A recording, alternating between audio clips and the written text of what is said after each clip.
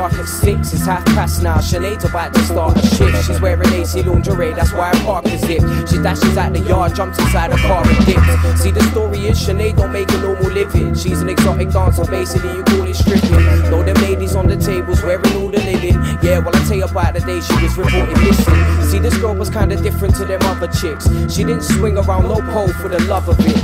In fact, the truth was Sinead had enough of it, but she had to struggle on for food to feed a couple kids. So she's speeding in the car, it's just another day. She's never eager to start, always running late. She's always pulling sicky, saying she got stomachache. But when she's there, she's a star, they all love Sinead. What have you used since you asked? Is all my time together? Take the rugged sunny days, the warm and rocky weather. Sinead arrives late, but she's in a nice way, so she jumps straight up to the right stage. And all the guys say, hey, she's my mate. But she's a dancer, no matter what they try pay, no matter what they try say, that ain't implanted in her mind state. Cause when she's up there, she's shining like a bright day.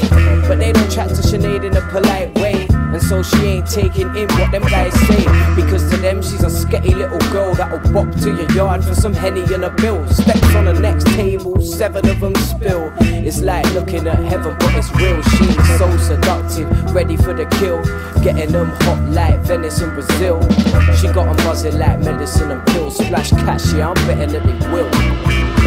What have you used since you asked? Is all my time together?